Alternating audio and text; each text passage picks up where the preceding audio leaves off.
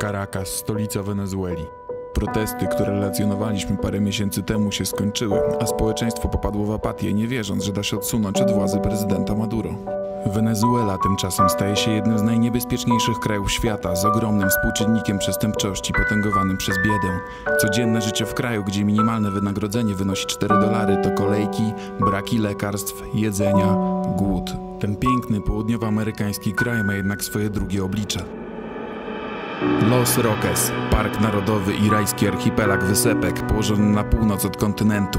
To tutaj przyjeżdżają najbogatsi. Ceny są europejskie, a da się tu dotrzeć tylko awionetką. Większość wysp tego atolu jest nietknięta ręką ludzką i idealnie nadaje się do filmowania z drona. Nasz dron, niestety, już pierwszego dnia wylądował w morzu. Jesteśmy znowu w Wenezueli, w archipelagu Los Roques. Los Roques to archipelag około 40 wysepek, położony około 140 km na północ od stolicy Wenezueli Caracas. Można tu praktycznie tylko dolecieć samolotem. Lot kosztuje $250 od osoby w dwie strony, mniej więcej. Los Roques słynie z tego, że jest tu bardzo mało turystów. Turyści zagraniczni się boją, a i wcześniej, jak nie było kryzysu w Wenezueli, to było tu bardzo mało osób. Piękny piaseczek, piękna lazurowa woda, którą widać, pelikany, które są wszędzie tutaj. Akurat ta wysepka, na której teraz jesteśmy, jest bardziej turystyczna. Zobaczcie, ile jest tutaj osób. Myślę, że ze 20 pewnie. Tak więc teraz jesteśmy na jednej z najbardziej zatłoczonych wysp archipelagu Los Roques. Zobaczcie, jak to wygląda. Co charakterystyczne dla Los Roques, to że woda ma taki niebieskawy kolor. Nie wiem, czy to tak wygląda w kamerze, na pewno tak to wygląda przez moje okulary, których nie da się tu ściągnąć, bo jest mnóstwo słońca, ale woda ma niebieskawy kolorek. Okej, przenieśmy się więc na jakąś mniej zamieszkałą wyspę.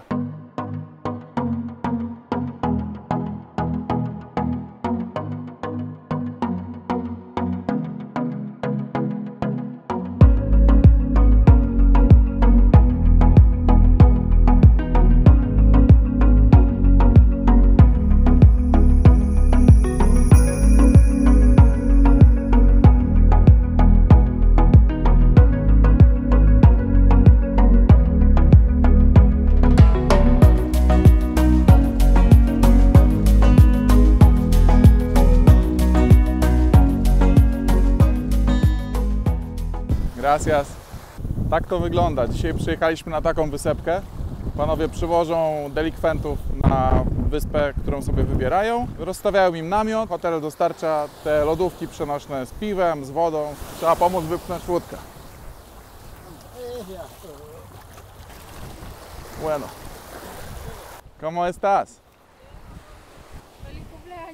Gracias.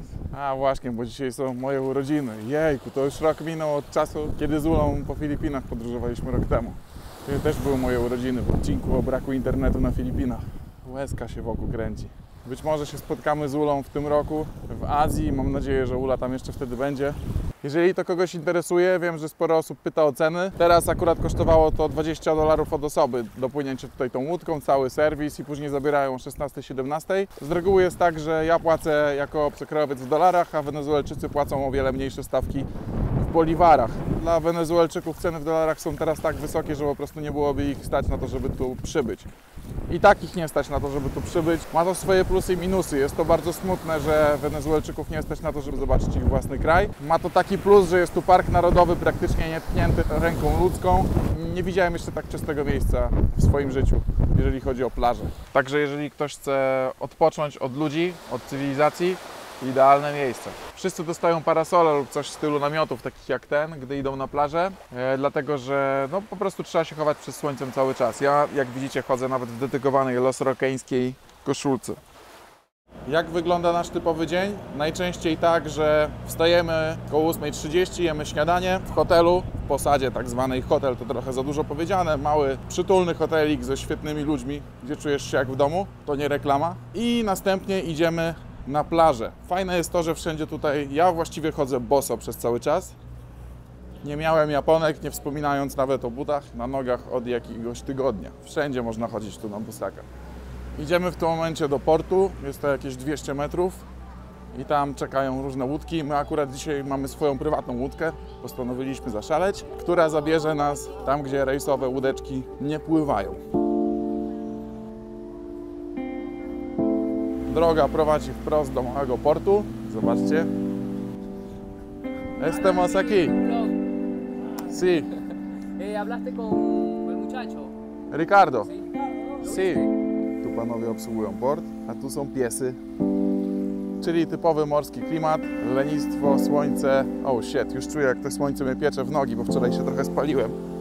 Czekamy na naszego kapitana. Los Roques przyciąga wielu wędkarzy, z którymi mieliśmy okazję być na wyspach. To akurat wędkarz jest na wyspie największej, Grand Rock. Jest ich naprawdę wielu, ale jest to takie wędkarstwo sportowe. Po prostu łapią ryby i je wypuszczają. Okej, si.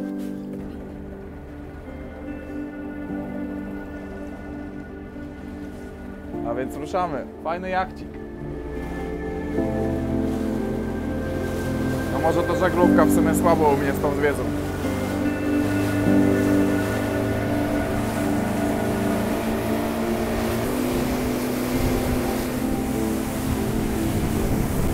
Dla zainteresowanych koszt wynajęcia łódeczki to $120, chociaż koszt oficjalny $200. Teraz płyniemy około godzinę do miejscówki, która nazywa się Cayo de Agua.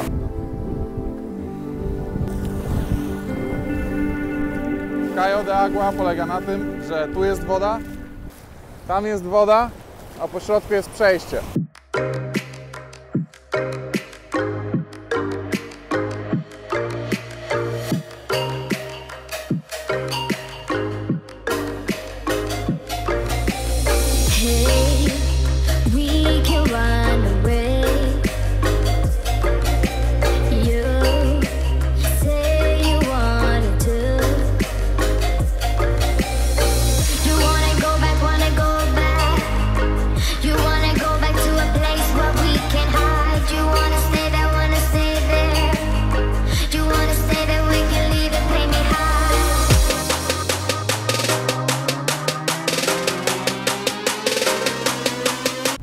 Przypłynęliśmy na nową wysepkę, przywitał nas piesek.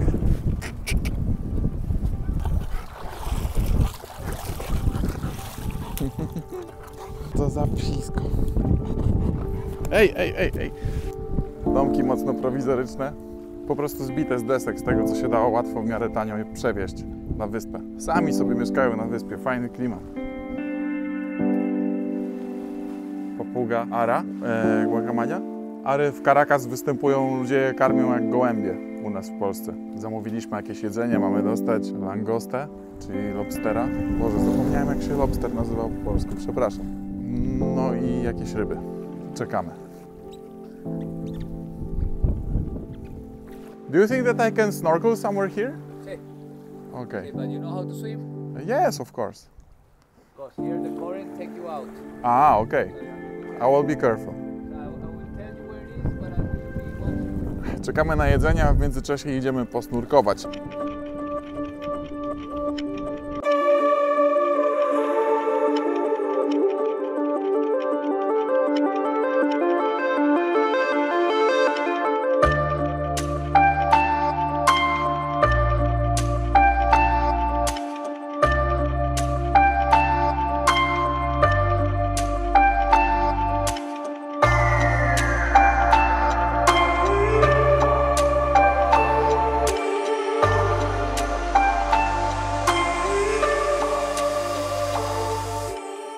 Wracamy, widoki były nieziemskie, niestety nie mogę Wam tego pokazać, bo nie mam obudowy do GoPro, żeby to nagrać. Natomiast taka ciekawostka, że ci ludzie, którzy tu mieszkają na tej wyspie, utrzymują się z łowienia ryb najczęściej i mają swoją restaurację, a jeden facet, który mieszka w budce dalej, pół roku temu wypłynął na morze i zniknął.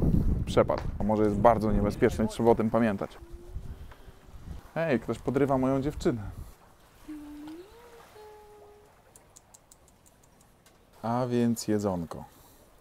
To jest ceviche z ośmiorniczek chyba. Tak, pulpo, ośmiornica. Tu jest ryż. Eso es un pescado, ¿sí? ¿Qué? Eso es arepa. A, arepa. No to jest takie tradycyjne jedzenie z kukurydzy zrobione, z ryżem. Eso es?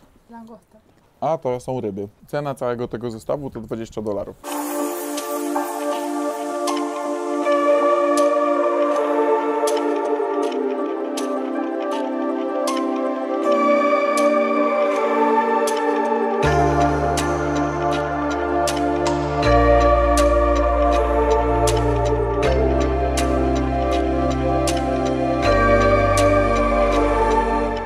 chronologia. Wiele osób pyta, o co chodzi z tym naszym kanałem, dlaczego filmy są raz wrzucane z Wenezueli, raz z Azji, a więc tłumaczę. Podróż po Azji odbyliśmy z Ulą w lutym i w marcu zeszłego roku, 2017. Później z bratem Tomkiem byłem w Wenezueli, lipiec i sierpień 2017 roku. Później byłem przez jakiś czas w Polsce i teraz jestem znowu w Wenezueli. Filmy z Azji będą się pojawiać co tydzień, aż dokończymy filmowo naszą podróż z Ulą. Natomiast jeżeli chodzi o materiał z Wenezueli, gdy znajdę czas, to go wrzucę. Być może będzie to niedługo.